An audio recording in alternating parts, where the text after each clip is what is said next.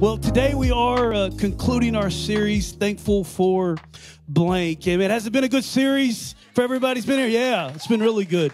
And here's why. I think it's important for us to just pause from time to time and just think about this thing that pretty much every one of us in here, including myself, that we all struggle and we have a tendency to cave into our feelings.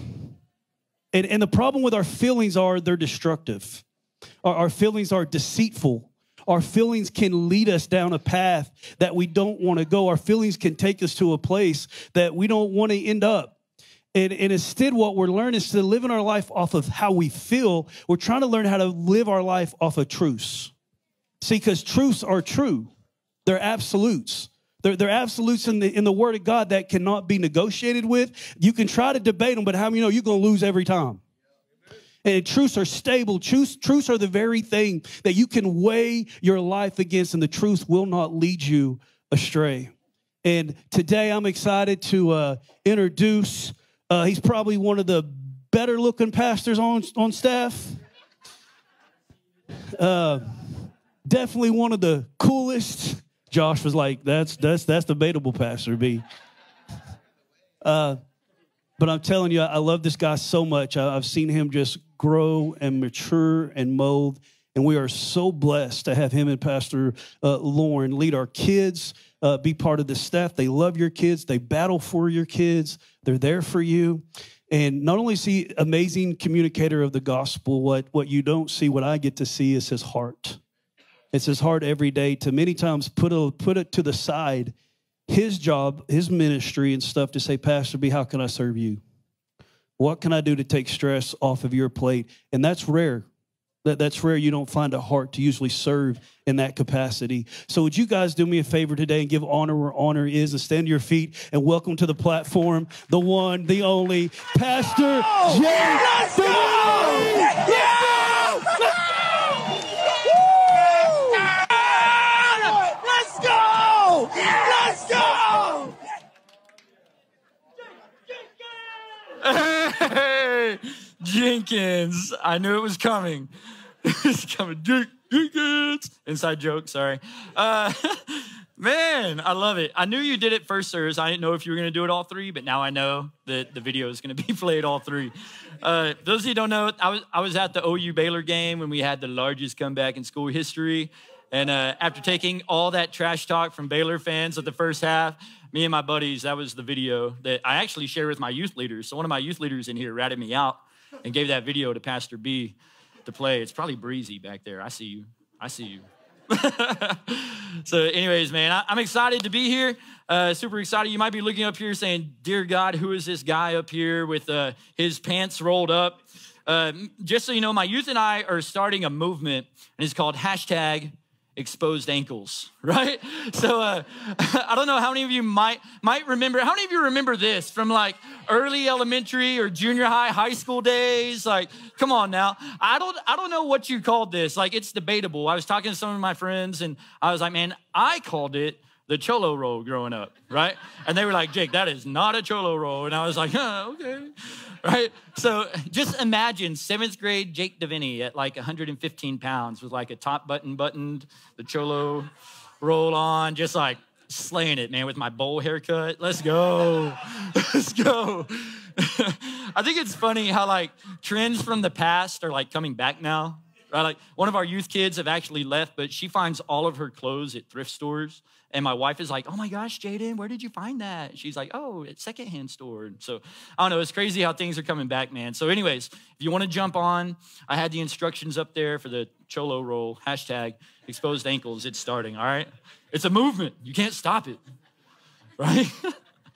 Anyways, man, I'm so honored to be able to share the word of God with you today. I'm honored that I would have a pastor that would let me preach with my cholo rolls on, right? You know what I mean? I feel super honored to be here real quick. But I asked our first service to do this. I'm going to ask you too. Would you do me a giant favor and stand to your feet and put your hands together for our lead pastors, Pastor Brandon and Pastor Callie? Let's go.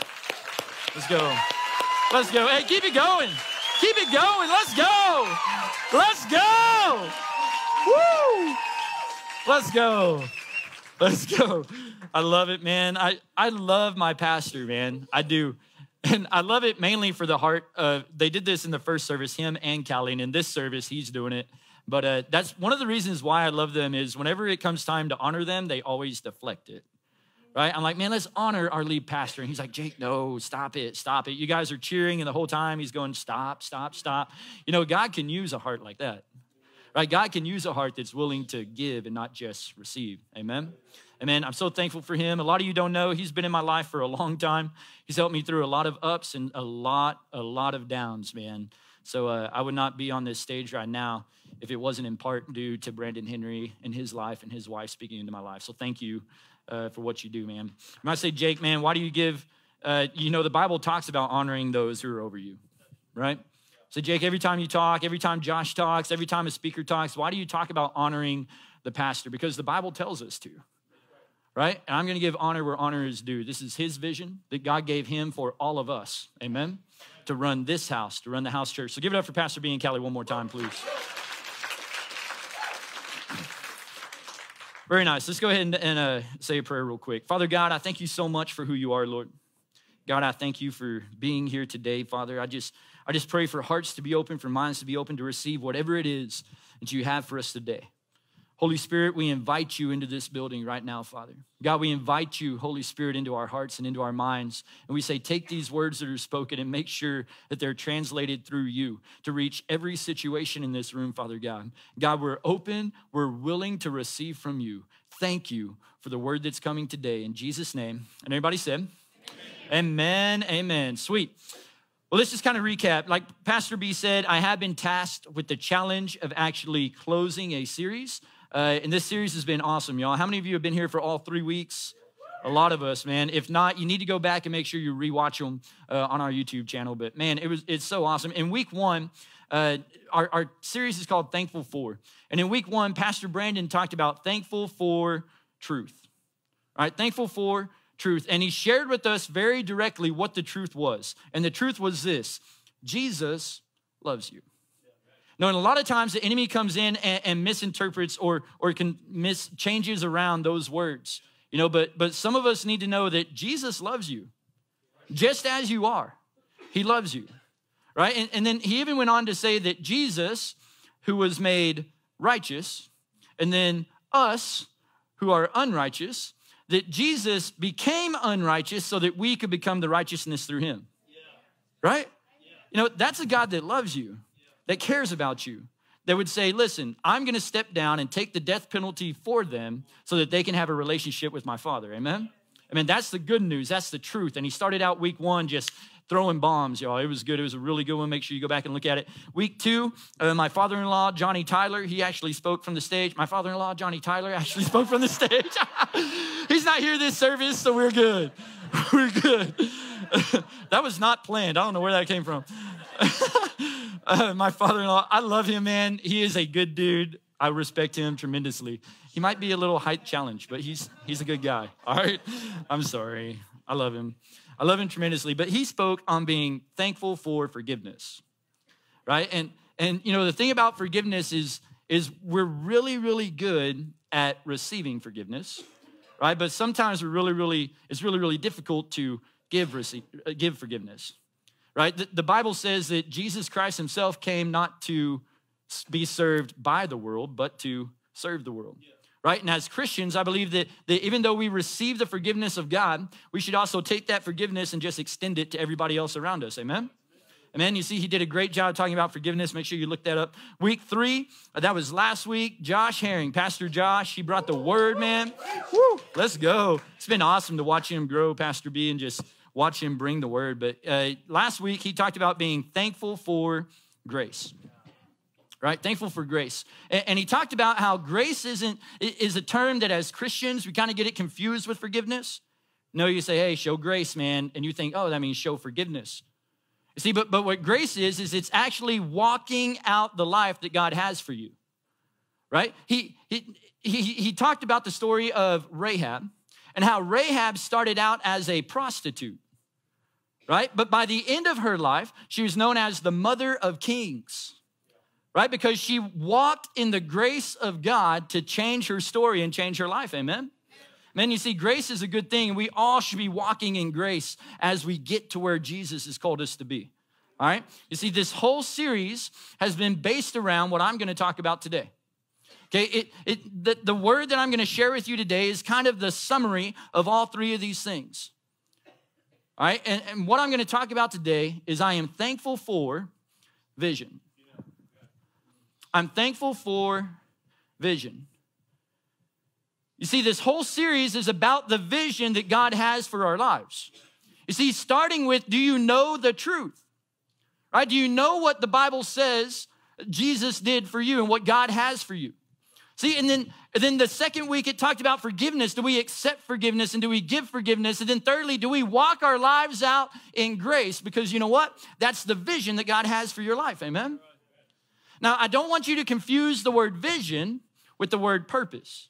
Okay, a lot of times people confuse that. My wife, whenever I told her I was speaking on vision, she was like, ugh. I was like, what? She's like, that's like a Christian term, like fellowship, right?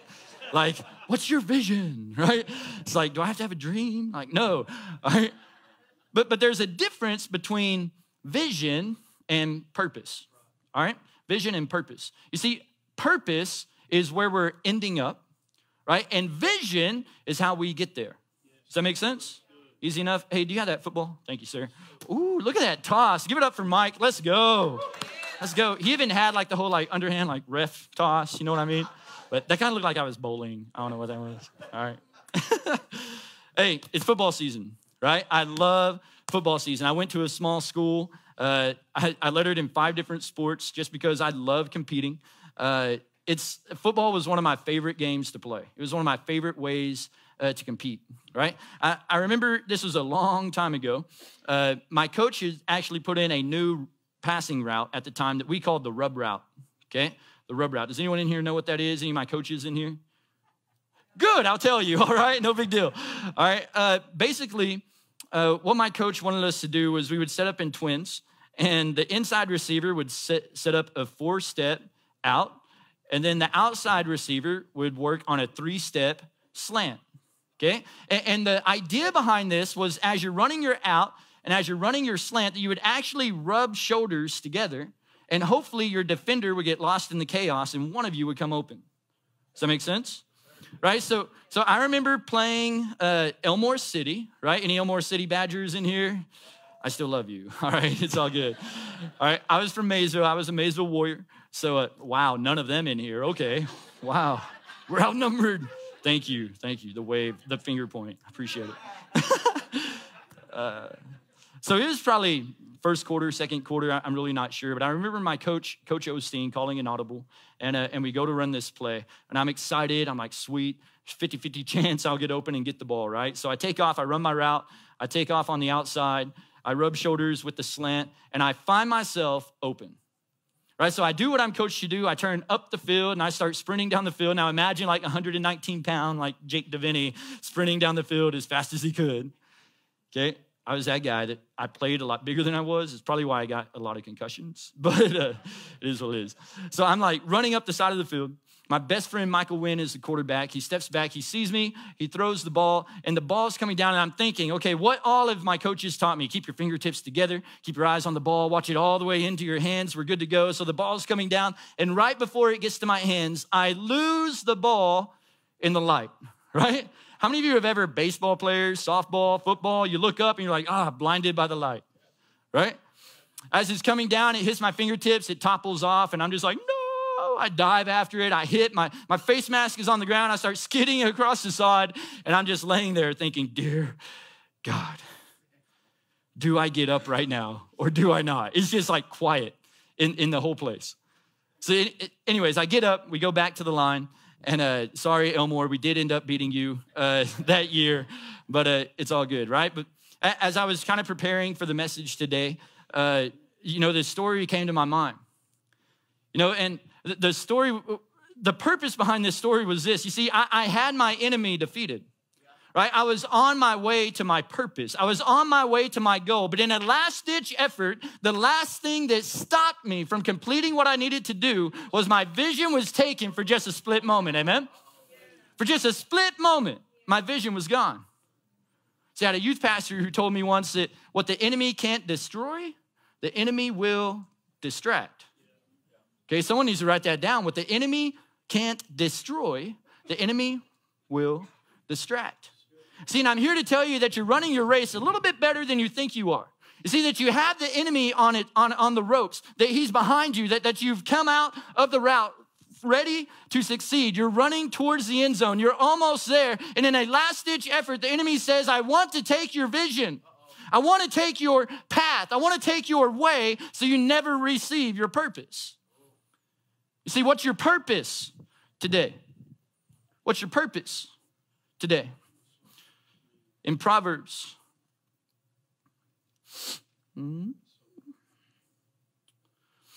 Proverbs chapter 29, verse 18 says, where there is no vision, the people perish. Where there is no vision, the people perish. They perish. Now, I looked up the Hebrew word for perish and what it meant in context there, and it comes from the root word para, which means to live without restraint. Okay, it actually referred to a woman's hair would be bound, and then they would let it loose, and it would blow wildly in the wind. See, so what this verse is saying is that where there is no vision, the people live wildly. The people live in chaos. The people live without order. Can I tell you, God has a vision for your life, and it's to bring order to your situation, amen? It's to bring order. See, we're gonna talk today about vision and what that vision is. I think there are three types of people in this room today, including myself. Three types of people. I think there's one type of person here that maybe you're trying to find the vision for your life. Okay, you're trying to find the vision for your life. I think there might be a second type of person in here where maybe you found the vision for your life, but now you're called to protect that vision because the enemy wants to take it from you. Then I think there's a third type of person in here where maybe you need to regain your vision. You found it at one point, but you find yourself with your helmet on the ground, skidding across the floor saying, God, I've lost my vision. Well, today he's saying, will you get up and regain your vision today, amen? See, let me bring a word of hope. God has prepared a way to your purpose, and it's your vision. You have to find it, you have to protect it, you have to regain it, sometimes over and over and over again, but don't give up. The road can be hard, but God has a way, amen? He has a way. When I think of someone in the Bible who lost his vision, this is probably the most common story of someone. I love to read stories. Just say, Holy Spirit, what do you have for me? What do you have for us in this story today? And then speak from that. You could go home and read this story, and God could speak to you directly about something else in your life. And he could pull something else out of this scripture. The Bible says that his word is a living, breathing document. We're going to read a story, the story of Saul. You see, now Jesus is already risen from the dead. He had already gone to be with the Father. The Great Commission had already been sent to the disciples to go, making disciples and baptize unbelievers, right? And then there's this man named Saul, who just did not believe that Jesus Christ was the truth, right? So we come into the story when Saul decides that he's going to do something about it, okay? Chapter 9, verse 1 of Acts chapter 9, verse 1. It says, but Saul, still breathing threats and murder against the disciples of the Lord, went to the high priest and asked him for letters to the synagogues at Damascus, so that if he found anyone belonging to the way, look at somebody and say the way, men or women, he might bring them bound to Jerusalem. Now, I think it's awesome that the words that he used here was the way, right? You know, the Bible says that Jesus Christ is the way, the truth, and the life, and that no man comes to the Father except through him. Can I speak some truth? Do you know that even the enemy knows that Jesus Christ is the way, the truth, the life, and that no one comes to the Father except through him? Isn't it crazy how the enemy tries to attack the way in our life? The way in our life. See, in verse 3, it says, now as he went on his way, he approached Damascus, and suddenly a light from heaven shone around him. And falling to the ground, he heard a voice saying to him, Saul, Saul, why are you persecuting me? He said, who are you, Lord? He said, I am Jesus, whom you are persecuting. But rise and enter the city. You will be told what you are to do. The men who were traveling with him stood speechless, hearing the voice, but seeing no one. Saul rose from the ground, and although his eyes were opened, he saw what? What did he see? He saw nothing. Saw nothing. So they led him by the hand and brought him into Damascus. And for 3 days, he was without sight, neither ate nor drank. Now there was a disciple at Damascus named Ananias, and the Lord said to him in a vision, Ananias. He said, here I am, Lord. The Lord said to him, rise and go to the street called Straight in the house of Judas. Look for this man of Tarsus named Saul. For behold, he is praying. He is praying. And he has seen in a vision a man named Ananias come in and lay his hands on him. See, then verse 17, until the healing, Ananias actually starts to throw up excuses to God. Right? He starts to throw up reasons why he shouldn't go see Saul. This is Saul, God. He's the Saul that wants to persecute us. He's the Saul that wants to put us in chains and throw us in jail. You want me to go there? How many of us, you might have a purpose, you might have a call, you might have a ministry on your life, but instead of reaching out and going for it, you say, God, you want me? You want me to help in children's, to help in youth, to help serve? You want me?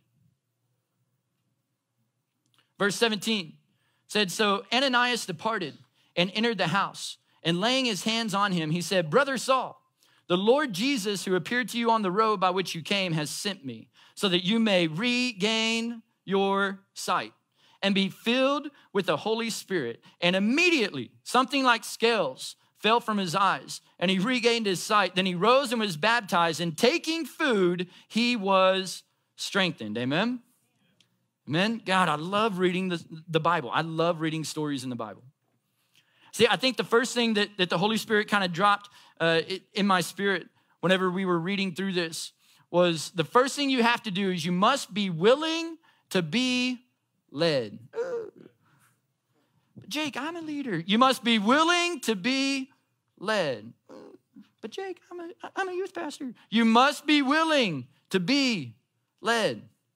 You must be willing to be led. Verse 6, it says, but rise and enter the city, and you will be told what you are to do. So they led him by the hand and brought him into Damascus. You see, you have to understand who we're dealing with here. This is Paul. Saul. He hasn't turned into Paul yet. This is Saul. All right, and Saul was the man who said, you know what? I don't like this Jesus movement that's happening. So I'm going to go to the Pharisees. I'm going to tell them I need warrants. I'm going to go arrest these people, and I'm going to put a stop to it. That doesn't sound like someone who's a follower to me. That sounds like someone who's a leader, right? Who's a leader, but it still said he had to be led by the hand. Let me ask you a question. Are you willing to be led by another vision? Are you willing to be led by the vision of a pastor? Are you willing to be led by the vision of a church? See, now don't get that mixed up with purpose, because the purpose is to bring people to know Christ, right? But the vision is the method in which we bring people to Christ, right? The whole reason I'm here at this church, I feel like God has planted me, is to serve the vision of a house, right? The vision of this house, believe, belong, become, and be the church. That's our vision to bring people to know him, right? We believe that we're called to bring unbelievers to believe, okay? We believe that this place needs to be a place where everyone can belong, right? Through all my junk that I deal with, I can still walk in those doors and Pastor B is going to give me a big hug. I have men in this building that are going to check up on me and see how I'm doing. There are men who, when I feel like I need to be checked up on, I can call them, right? I can belong. Right? Believe, belong, become. See, it's not just a place for us to come attend church, but it's a place for us to listen to the word of God on Sundays and in family groups and take our growth track and learn and become what God has called us to be. Right? And then finally, the vision is to be the church. Josh and I were talking about this. We were putting our year-long calendar together with the pastors, and we were looking at everything we have to do next year. And I was like, dear God, we're a busy church, right? But I love it because that's the fourth part of our vision is we're called to be the church, not just within these four walls, but the church is giving us every opportunity we can to be the church outside of these four walls, amen? To reach our communities, to reach our families, to reach our kids, to reach our schools, to be the church, right? That's the vision of the house, not the purpose. The purpose of the house is to bring people to know Christ. And we do that through our vision. So my question to you is this: what is your vision that you're looking for? Can I tell you, it's not your place to run your house. Can I tell you, it's the place of the Word of God to run your house? Can I tell you, it's not your place to raise your kids? Can I tell you, the Word of God has called you to raise your kids, right? The Word of God has a vision for your life to complete the purpose of your life. Right? So when you feel like, man, I don't know what to do with that snotty-nosed kid that just gives me attitude all the time, open up the Word. There's a vision in there. Right? I don't know what to do. I don't know how to lead my wife. There's a vision in the Bible. It tells you. I don't know how to be a good wife to my husband. There's a vision in the Bible. I don't know how to act with my boss. There's a vision in the Bible. See, so what is the vision that you need today? What is the vision behind your purpose? Philippians 2, verse 3, out of the ESV, it says, do nothing from selfish ambition or conceit, but in humility count others more significant than yourselves. If you need step one for my vision, step one for the vision of my kids, for the vision of my wife, for the vision of whoever or whatever, my job. It says, do nothing from selfish ambition. That doesn't sound like the world I live in. It doesn't sound anything like the world I live in, but the world that I live in wants to take my vision. Amen? It wants to take my vision so I can't complete the purpose. But in humility, count others more significant than yourselves. I'm here to encourage you today. Find your vision. Whatever that vision is, protect your vision. And dear God, if you find yourself face down on the grass, regain your vision. Regain your vision. God has called you to a purpose. You're much too needed in his kingdom. Regain your vision. Point number 2. Number 1, he was willing to be led. Point number 2, get focused. Get focused. Verse 9, it says, and for 3 days he was without sight, neither ate nor drank. Behold, he is praying, and he has seen in a vision a man named Ananias come in and lay his hands on him so that he might regain his sight. Do me a favor. I need everyone in here, just close your eyes for me. Everyone, just close your eyes. For 3 days, in a moment's time, this is all that Saul saw.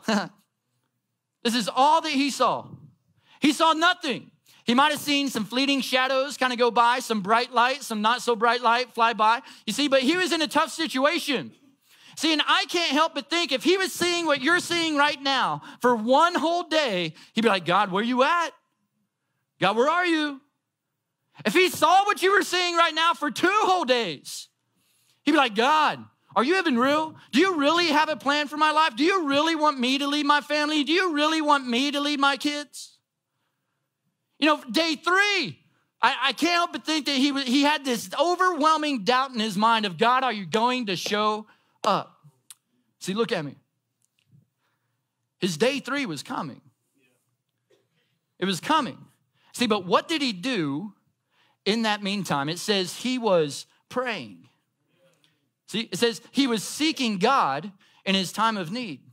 See, there's a lot of things that pull at us in our time of need. There are a lot of things we would much rather do in our time of need than get on our knees and pray to God and open his word and seek the wisdom of a leader. But he's saying, will you seek me in your time of need? I can't promise you that you become a Christian and life is good. Can anyone testify to that? Now, my heart is good, and I walk through life knowing I'm good, but that doesn't mean that bad things don't happen. See, the enemy is constantly attacking, constantly trying to steal your vision. But the best way to combat against that is to get on our knees, seek God, seek what his word has to say, then do it. Then do it, right? Number one, are you willing to be led? Are you willing to be led? Number two, we got to get focused. I'm here to encourage you. We need to find our vision. We need to guard our vision. Please regain your vision if it's lost. Point number three, band, you guys can go ahead and come up. That means I'm almost done for everyone, so we're good. One time I was speaking at FCA and I only had 2 points instead of 3. And I looked at another pastor who was there. I was like, am I still a pastor? I don't know. You have to have 3 points. Here's point 3. If you're taking notes, write this down. God has you. Let's just listen to those words. God has you. God has you. He has you. See, in verse 9, it said for 3 days he was without sight. And then it goes to verse 11, and it said he was praying and he received his vision. And then Ananias came in and healed him. God healed him through Ananias. Right, so verse 9, he was without sight. Verse 11, he was praying and received his vision. But what happened right there in verse 10? What was it that was happening in verse 10? In verse 10, it says, now there was a disciple at Damascus named Ananias. And the Lord said to him in a vision, Ananias. And he said, here I am, Lord. And the Lord said, rise and go to the street called Straight in the house of Judas. Look for a man of Tarsus named Saul, for behold, he is praying. Did you know that right in the middle of your situation, God already has your Ananias coming? He's already working on your behalf. He's already creating and working and molding and shaping doors to open and doors to close for you. He has a vision for you because there's a purpose for you. He has a vision for you because there's a purpose for you. See, are we willing to be led? Are we willing that when times get hard, that we get on our knees and say, God, help me? We seek the wise counsel. And are we willing to trust and have faith that God has you? See, now, one of my favorite scriptures in the Bible, as a matter of fact, it's about 14 scriptures that explains this phrase I'm about to say. It says, faith without works is dead. Faith without works is dead. Like I said, you can go look it up. There's like 14 scriptures that go into a lot more detail than I'm going to go into. See, but a lot of times, I can sit on my knees and I say, God, help me, I'm hungry. But until I put some action behind it, my faith is dead. Can I speak truth? Look it up. I say, God, my friend is going through a rough time. He really needs to spend some time with some godly people because he's struggling, man. God, help him. Faith without works is dead. Is it possible that maybe God's calling you to do something, but you don't have the faith behind it, so your faith without the works is dead? It's dead.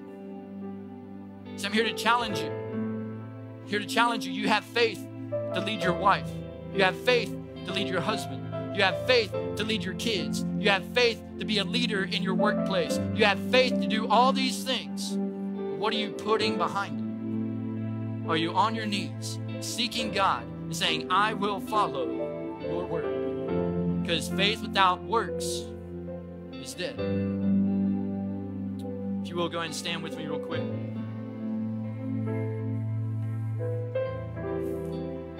The good news is this.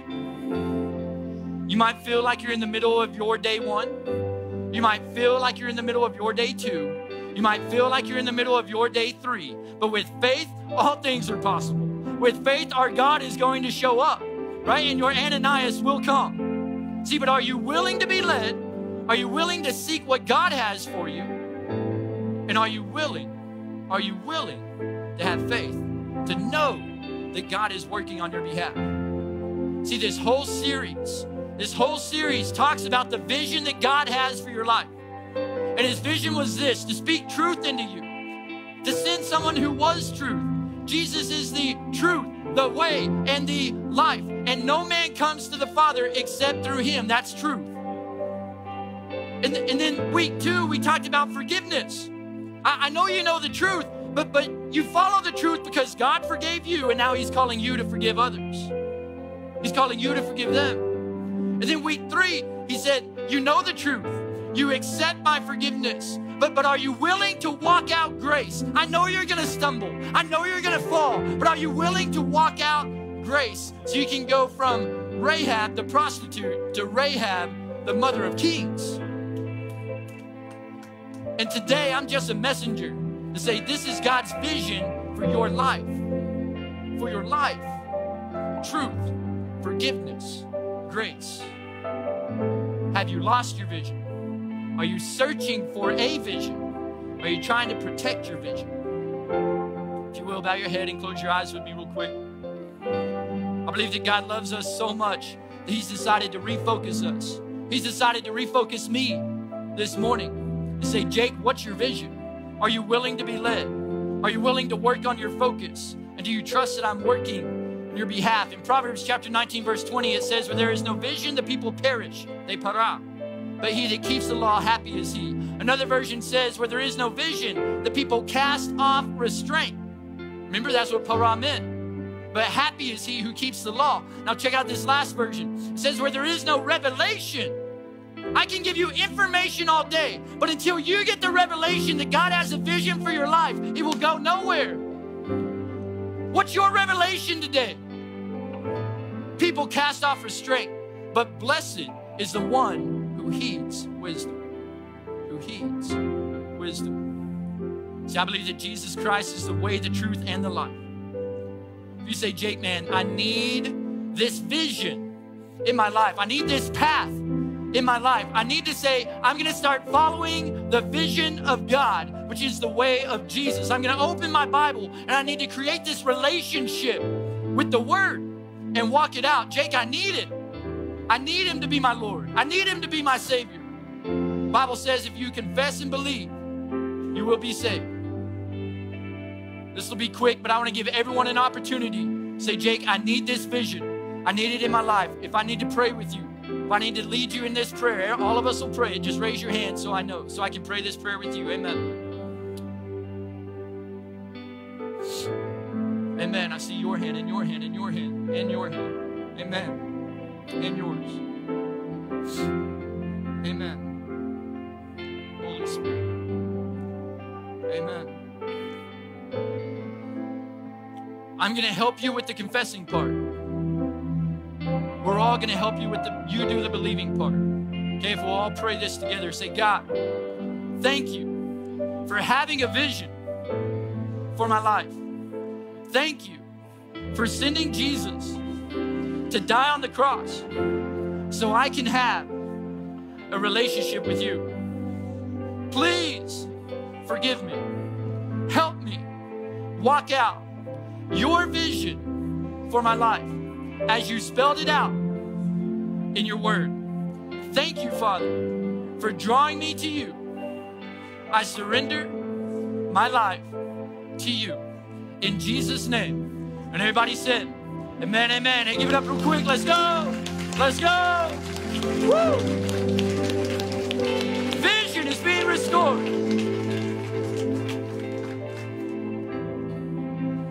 I don't ever want to leave without a ministry opportunity.